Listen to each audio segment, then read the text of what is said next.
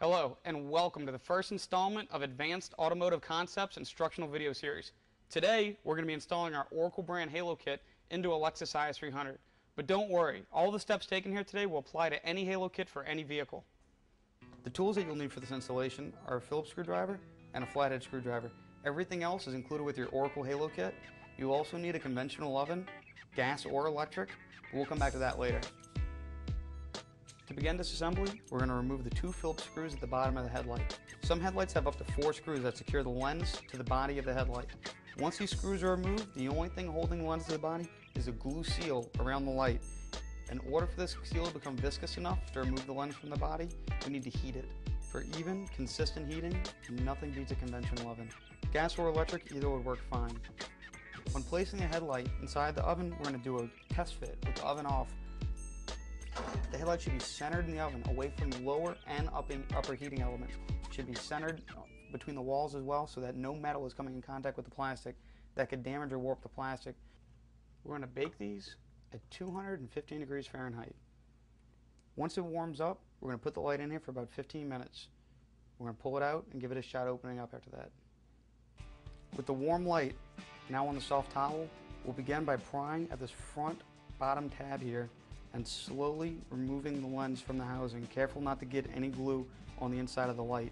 As we pull it away in one slow, consistent motion, most people believe that if a headlight retains moisture, it's due to a poor reseal. In actuality, it's usually due to them being opened improperly. With that being said, we're going to go back and check any areas on the headlight that may have been damaged during lens removal. While it's still hot, we're going to go and bend those tabs back into place so that you don't have any kind of problems with moisture down the road. With the lens and body assemblies now out of the housing, we could start by pressing down on the chrome housing and removing it from the light. If you plan to paint these chrome housings, now's a good time to do so. And since the customer did order these to be painted black, we're going to bring them over to the paint shop and show you how we spray them. Hi, I'm here to show you how to paint your factory housing for your headlight with common tools that you can find at any car parts store. Here at AAC, we use a paint gun. Now, unfortunately, most of our customers won't have access to a paint gun. So I'm going to show you how you can paint your headlight housing with a can of black spray paint, a can of gray primer, as well as sandpaper that you're able to find at the same store. Okay, the first step of painting your housing for your headlight is prep work. Now, in order to get the paint to stick to your headlight of your housing, what most people are going to want to do is take your sandpaper that you bought earlier and scuff down the inside and all the areas of the headlight housing so when you paint, everything sticks. Now here at AAC, instead of using the sandpaper, I have the option of using a blast box. After I've taken my housing out of the blast box, the next step is to prime it. Now before I do prime it, I want to make sure that all the sand and particles are off the inside of the housing. So I've already used solvents earlier to remove them, but to make sure, I have a cloth here I'm going to wipe everything down with and make sure it is smooth. Now once that is done, I have a paint booth here. If you don't have a paint booth, spray somewhere where there's no dust particles and you can let it dry, for a period of time. And after you have that, my next step is to use a can of gray primer. The reason why I want to use gray is I'm painting the headlight black. So therefore I want the black paint to stand out. So after I shake it up and make sure that the can is rattled correctly, I'm going to begin spraying. Now I would stay back about 10 to 12 inches and make sure my coats are even. The key is do many light coats and not heavy coats.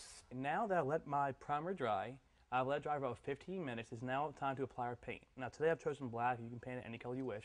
But since I'm doing it on a black car, I'm using black paint. Same way that you did your primer. Make sure the can is shaken up. And then apply small, even coats, about 10 to 12 inches from the back of the housing. The key is to do very light coats instead of heavy coats. The reason that is doing light coats allows the paint to stick without dripping. Heavy coats allows the paint to drip and not really cure. Now that the paint's been given time to dry, we can go and install our rings.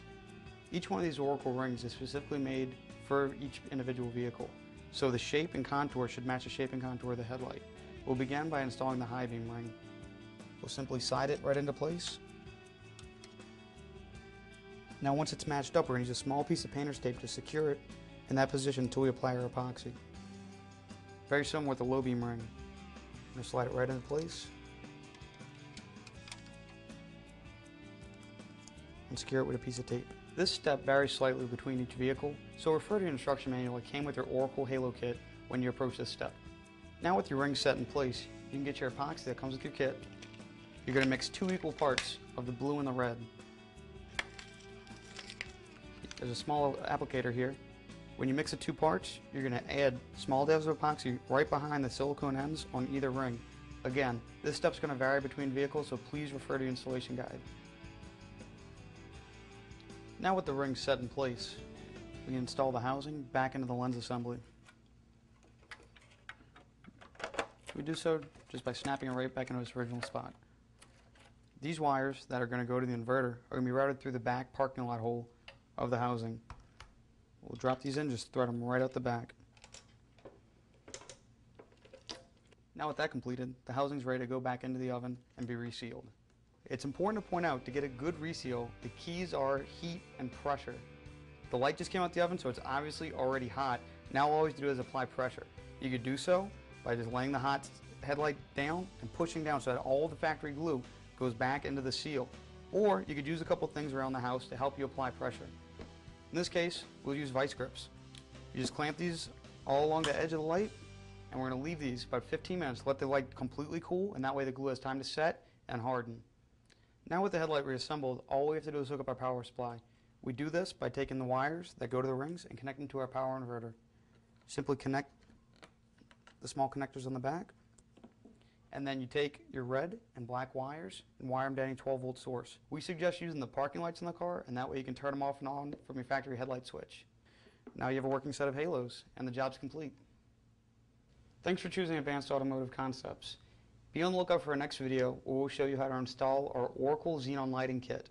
If you have any additional questions or would like to make a purchase, you can visit our website at www.aacstyle.com.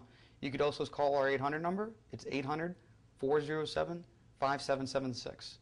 Thanks.